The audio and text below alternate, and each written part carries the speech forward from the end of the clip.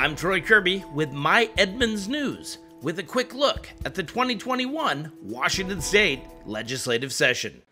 The House Finance Committee heard public testimony on Engrossed Substitute Senate Bill 5096, which would create a state capital gains tax.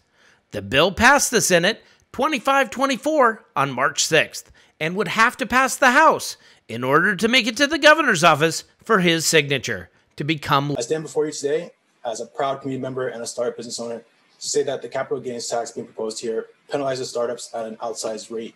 As you may know, startup founders and employees take stock and shares as compensation during the formative years of a startup. This is critical incentive to attract talent and fuel the engine of our state's economic growth.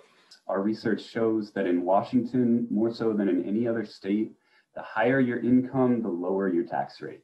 The top 1% pay an effective rate of only about 3%, while middle-income families pay rates 3 to 4 times that, and low-income families pay nearly 6 times that rate. And not only is Washington's tax system driving a wedge between the rich and the rest, it's also widening the racial wealth gap. Thank you, members of the committee. I'm here today on behalf of Washington's startup ecosystem, as 80% of our members have 20 employees or fewer. Shares and stock options are used as primary compensation strategy and way to incentivize early stage employees to take the risk of working for a startup. Adding an additional and uncompetitive tax to these gains penalizes these employees and encourages founders to form their companies in or relocate to other states. This tax comes at a time when startup employees have newfound and persistent ability to work from anywhere, and we are concerned our startup ecosystem is at risk. We polled startups in our membership to better understand this dynamic. 19% surveyed have eliminated their headquarters since the beginning of the pandemic. 32% are evaluating whether to relocate their headquarters, and over 10% are already looking outside of Washington.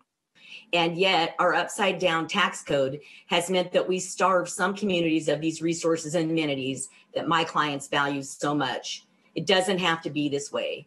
Our state is home to some of the world's richest people and most profitable companies. Washington has so many resources, enough that every community, every person, regardless of what zip code they live in or the color of their skin, should be able to have what they need to thrive. We can tell you, after having researched this topic for over a decade, there is not a single state in the country with an excise tax on capital gains. That's because capital gains are not sold. They are the income from a sale. And this is why the IRS and every state in the country makes it clear that the capital gains tax is an income tax. There's been much discussion in this body on whether a levy on capital gains constitutes an income tax. In reality, there's simply no debate. In 2018, I asked the IRS about the treatment of capital gains and whether it is considered an excise or an income tax. Their answer was clear and concise. Quote, "It is an income tax. More specifically, capital gains are treated as income under the tax code and taxed as such." In arguing that a modest capital gains tax would hurt Washington's startup ecosystem, the WTA either does not understand how capital markets work, or they hope you don't. They claim the tax would shrink available capital and move it out of state, but the bulk of the capital funding Washington startups actually comes from out-of-state investors who would not be subject to the tax, whereas local investors would be, regardless of where they put their money. Resonance AI is a Seattle-based startup that employs 13 people in Washington. I also serve on the boards of 2 organizations to promote empowerment of women and girls. I am here today to testify in opposition to Senate Bill 5096 and the creation of a capital gains tax, which would really severely hurt our startup employees and our broader startup ecosystem. This pandemic has demonstrated how absolutely vital childcare is to the foundation of our functioning economy. But without help, too many of our essential businesses are never going to recover from this. When the first stay-at-home order was implemented, I was cut down to 50% of my total enrollment. I've struggled to rebound from that and am currently operating with 20% of my enrollment open. As a lifelong citizen of Washington State, I'm here today to remind the committee that you represent the citizens of Washington.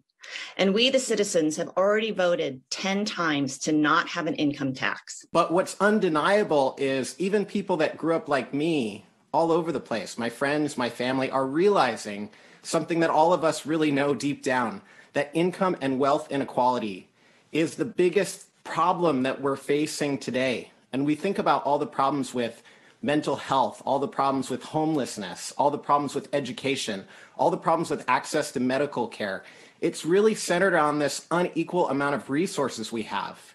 Thank you for watching the Daily Legislative Report by My Edmonds News, covering the 2021 legislative session.